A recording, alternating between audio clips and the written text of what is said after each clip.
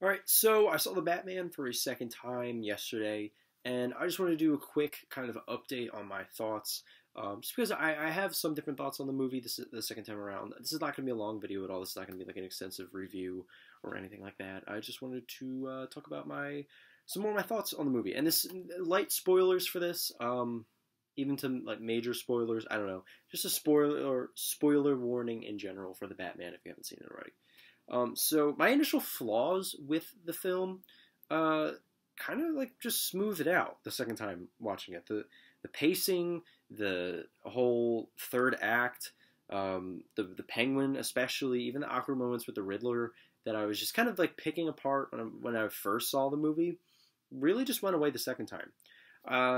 There wasn't like I loved the Batman the first time I saw it. Don't get me wrong. An A is a very strong grade. It's still one of the better to best movies almost ever made. So like that's pretty high praise in my book. But I don't think I did it enough justice, honestly, of how much I loved this movie. The pacing, again, it clicked so much more. I love that it was as long as it is. There were even the slower moments, even the moments that you can consider dragging, don't really drag for me. Honestly, they all feel necessary. They all feel needed. And I especially loved the uses of the Penguin this time around. Colin Farrell had a blast with this role, obviously. He's very cartoony and very not like chewing the scenery, but having a ton of fun in the role. But it still fits within the movie. His character still very much fits within the tone of the movie. It's not distracting. He's not quippy like a Marvel character.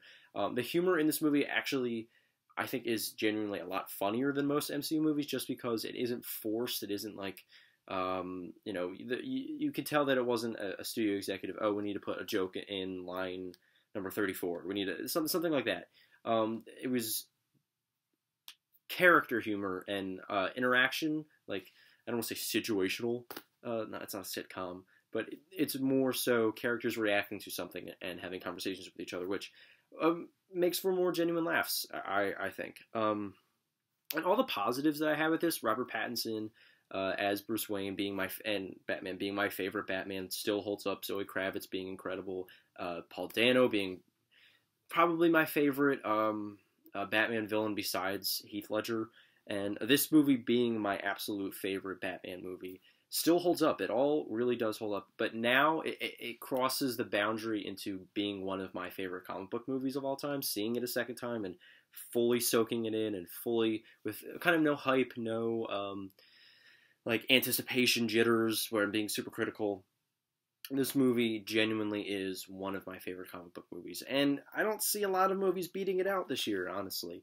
I know I'm not normally the guy who is totally head over heels for bigger releases like this, big comic movies, even though I adore comic book movies. The Batman really swept me up when I first saw it, even though I had flaws with it, and the second time solidified it being the masterpiece that it is. Like, Matt Reeves completely just made one of the best comic book movies of all time, I think. Matt Reeves, one, was a perfect choice, I think, for this movie, especially with the writing and just the visual flair. I love everything about this movie. I really do. As coming from a huge Batman guy and loving the comics and loving most of the movie, even the ones that I can say I hate, like Batman and Robin and Batman. I don't hate Batman Forever. Batman and Robin is the only Batman movie where I can point at that and say, I hate that thing. I never want to watch it again. All the other ones I love watching.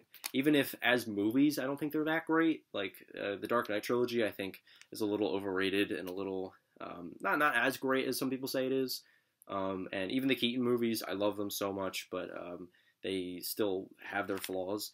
I love them. I love all of them, and I watch them constantly. I grew up with them. It's Batman and Spider-Man for me are my big two superheroes. I know, very original, but yeah, I just love those movies and rewatching them and coming back to them. But to me, this is definitely my favorite. This is the definitive Batman movie for me now, and going forward, it will be. And I actually have an updated grade for this. So the Batman, the second time around, gets an A+. Yes, this movie gets an A+. I absolutely adore it. And I actually didn't talk about spoilers, so Maybe I should talk about some spoilers. Yeah, why not? I actually liked the end credit scene the second time around. Really did not like it. The end credit scene, the Joker um, cameo at the very end with the Riddler. I liked it this time around. It wasn't my favorite. I'm not going to say, oh, that was so brilliant, but it's not definitely not one of my favorite parts of the movie. But it definitely was something that was really great. My favorite scenes of the movie is definitely when. Batman confronts the Riddler in Arkham, and they have that whole conversation about how the Riddler influenced the Batman, or other way around, the Batman influenced the Riddler, and how him using fear is not going to be something sustainable for Gotham, and how he has to become a beacon of hope, and how he becomes the hero at the end, and especially the guy who he almost beats to death says, "I'm vengeance."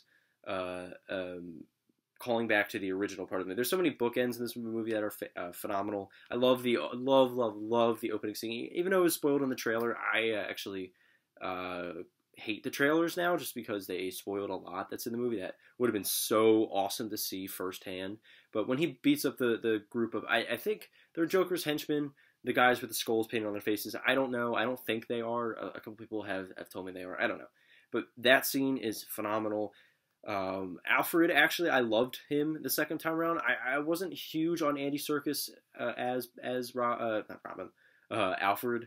I don't know. I just wasn't my favorite casting in the world the first time around. I was just it was kind of part of the movie, take it or leave it. But the second time around, I absolutely adored his aspects of the movie and that kind of emotional arc and that really emotional moment, right when Alfred's in the hospital after the big explosion.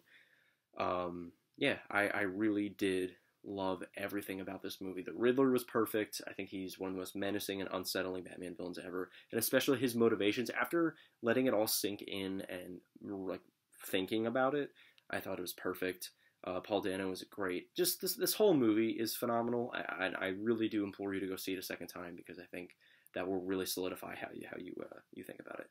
So yeah, Batman gets an A+. Probably going to be my favorite movie of the year.